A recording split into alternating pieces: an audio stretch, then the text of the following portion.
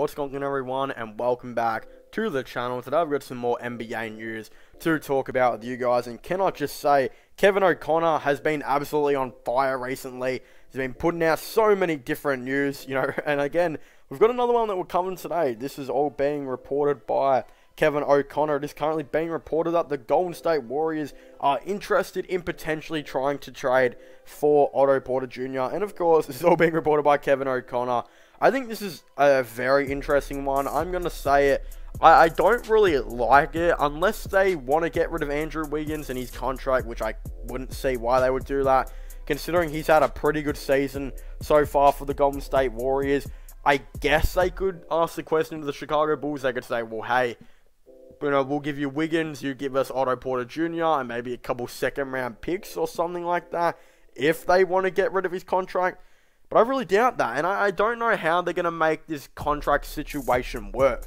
One way how I think they could make it work is if they convince the Bulls to let him go in a buyout.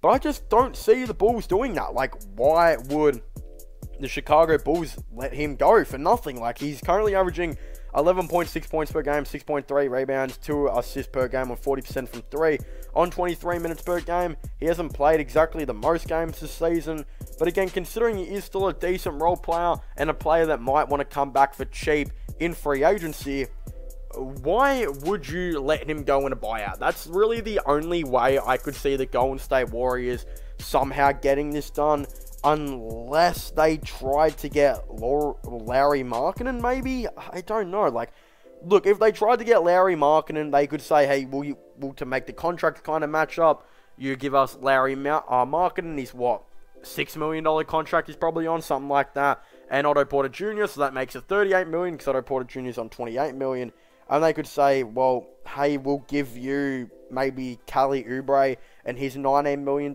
contract. They could offer, I don't even know who they could offer up.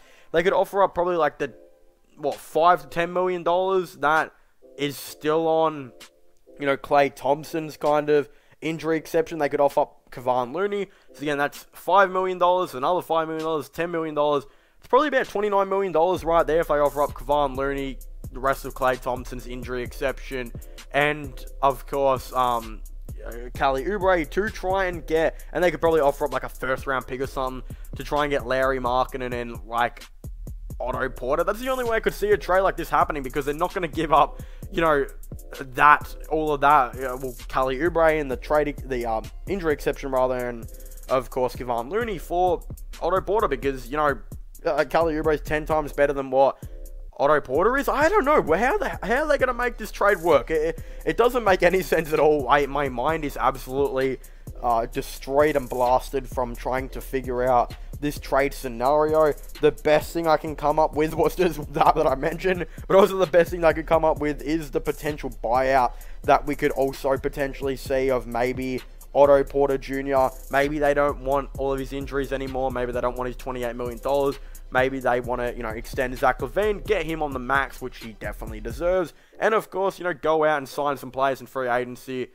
Or maybe, here's the thing they could do. Maybe they want to take on a player. Maybe they want to say, hey, let's get rid of Otto Porter's $29 million and we'll go and trade for a guy. Like, let's just say they get rid of Otto Porter Jr. Let's just say he reaches a buyout.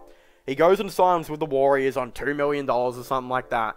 And then Otto Porter, and then, they have, $28 million free. What if they go ahead and trade for Andre Drummond? Because they can take on that $28 million now, most likely, because they just got rid of Otto Porter. Maybe that's what the Chicago Bulls are doing. If they get rid of Otto Porter, maybe that means they're going after an all-star. Who would that all-star type of caliber be? Could it be like an Andre Drummond? Could it be like a Victor Oladipo, which I really doubt it? Could it be like a DeMar DeRozan? And Nikola Vucevic and Zach LaVine? What a duo that would be. That would be a very cool duo. Damn, that would kind of be cool. Now that I think about it, imagine if they let Otto Porter Jr. go. The Golden State Warriors, again, I'll talk about the fit and how he works if he was to sign there, from a potential buyout.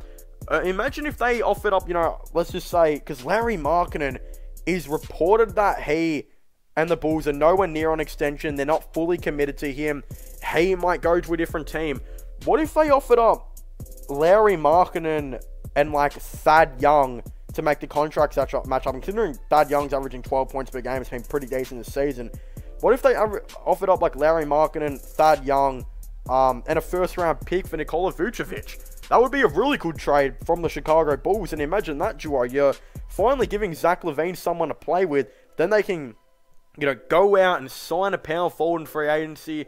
Who knows, maybe they could go out and bring in like a John Collins or someone like that, who I'm sure they'll be able to afford. They're going to have so much cap this offseason. A team that, let's just say they get a player like John Collins, a team of like Kobe White at point guard, Zach LaVine at shooting guard, Patrick Williams, a small forward, John Collins at power forward, you'd have Nikola Vucevic at center, players like Thomas Satoransky, Daniel Gafford, Denzel Valentine, Wendell Carter Jr., Garrett Temple, and whoever else they go and sign in free agency, all coming off the bench. That'd be a very cool team. I'm not going to lie. I think that would be pretty cool to kind of see that potentially happen. And they could fit it all in salary-wise. And then contract extending Zach LaVine on that max that he does really, really deserve.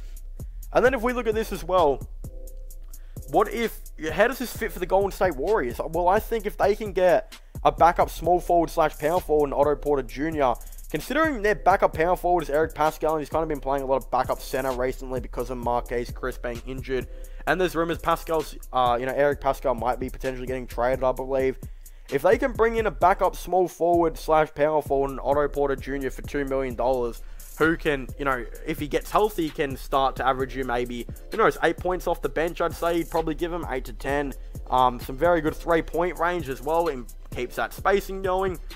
Wow, imagine that. That would be very good for Golden State Warriors fans as well. That team would be so have a lot of depth. Steph Curry, Andrew Wiggins, Kelly Oubre, James Wiseman, Eric Pascal, Kent Bazemore, Jordan Poole, Marquise Chris, Draymond Green. I believe that's about 9 players that I've just named. Brad Wanamaker, that's 10.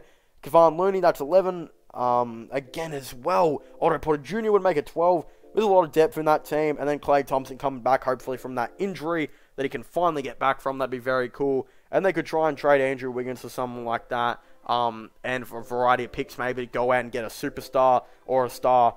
Golden State Warriors have a lot of building blocks here. I believe Otto Porter Jr. would look very good in the Golden State Warriors colors, and I think Otto Porter Jr. will definitely consider them when he joins his new team. But of course, I'd very much like to hear all of your thoughts and opinions on this down below. Don't forget to subscribe to the channel for all latest NBA content and NBA news. Don't forget to subscribe to my gaming channel and my IRL/vlogging channels if you haven't already. Links for them will all be in the description down below.